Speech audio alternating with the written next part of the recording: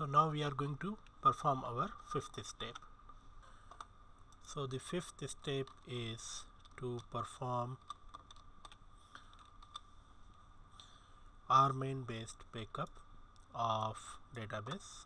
So let's proceed further and see how we can do it.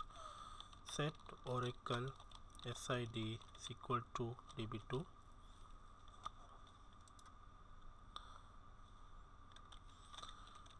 RMAN target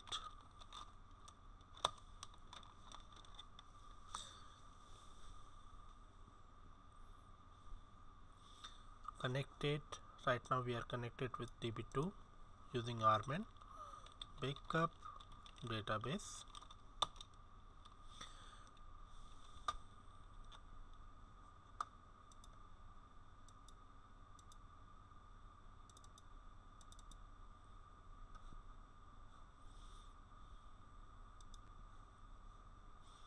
And the sixth step is start db3 in no mount mode, connect with RMAN with auxiliary database option. So in the next step we are going to start our db3 service in no mount mode using our initialization parameter file. So backup has been performed. I will just exit from here.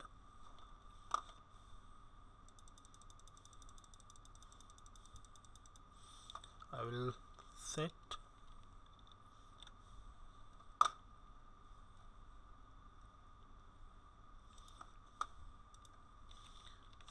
Oracle SID is equal to db3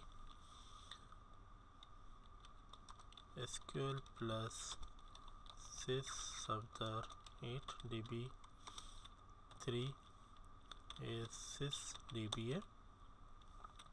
Startup force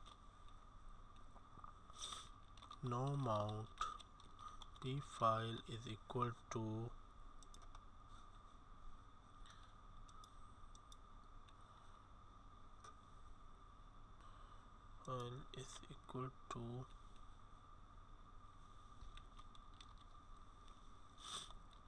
init db3.ora.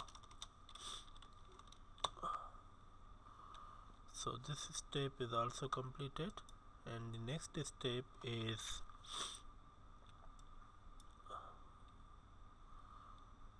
connect with RMAN with auxiliary database option. So now we are in a position where we can connect with RMAN and perform our duplicate database command. RMAN target sys subder connect with db2, and in auxiliary mode connect with using sys, password is subder, and database service which we just started is db3. Now you can see our RMAN utility is connected with target database. So this is the place where we are going to execute very important statement, which is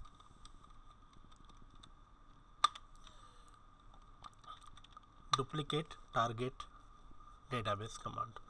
So what I have done is that I have written the script, and I will just paste it here and then explain each line so that you could follow it properly.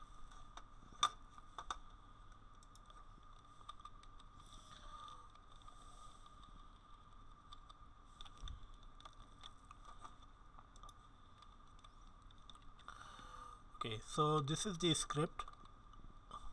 It's a run block which starts from here and ends here.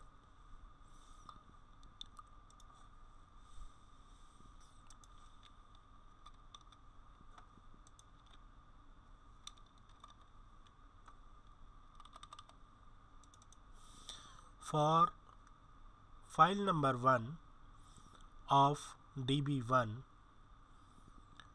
the new file which RMAN is going to create is going to be stored into a folder db3.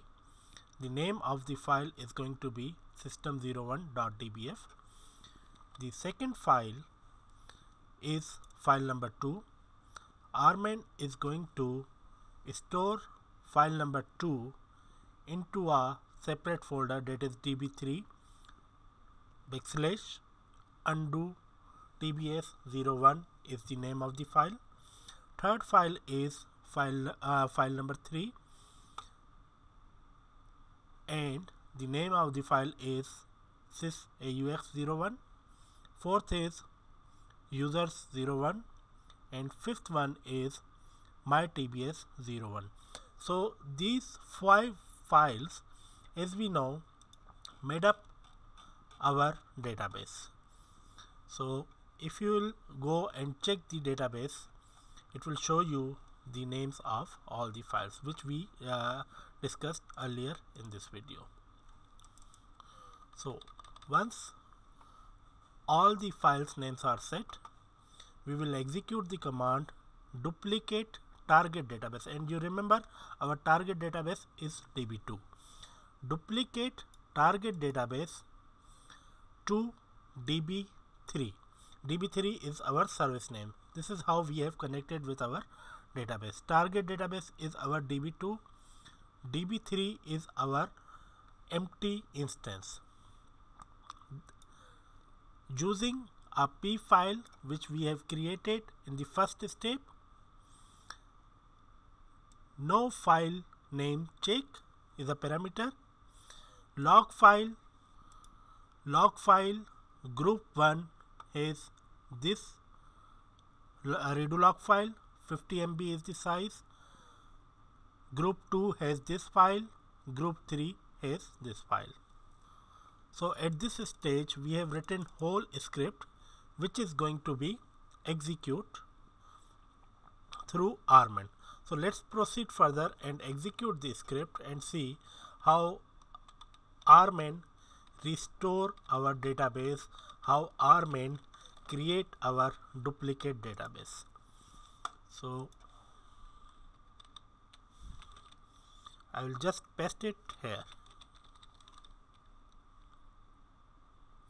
Now RMAN is creating data files which we have set in a new name.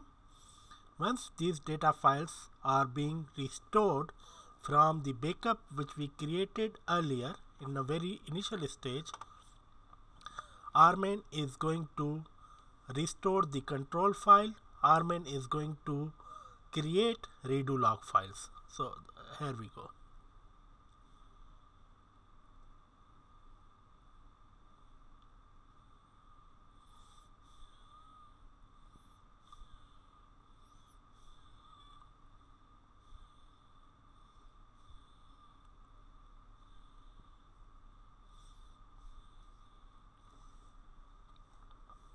So you can see RMAN has opened the database.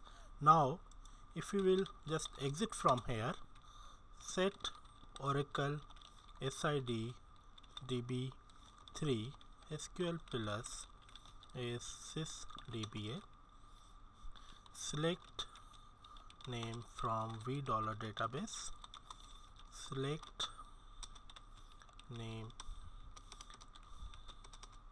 status from v $instance, select name from v $data file, select name from v $member from v $log file. So you can see that these data files have been restored into db3 folder. Database has been opened. So what we are going to do now is we are going to create our redo log file, the temporary table space files. So we are on step number 10, which is add temporary file into temporary table space. We will do so. Alter table space temp add temp file t ora data db3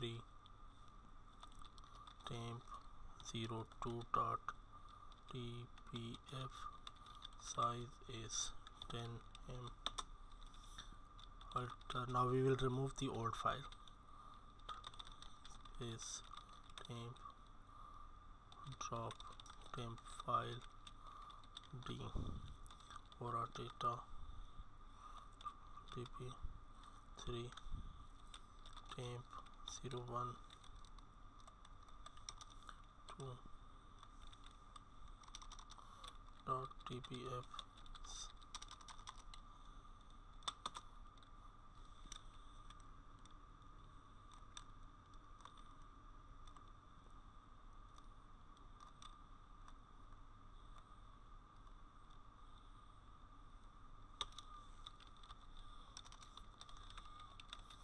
from $p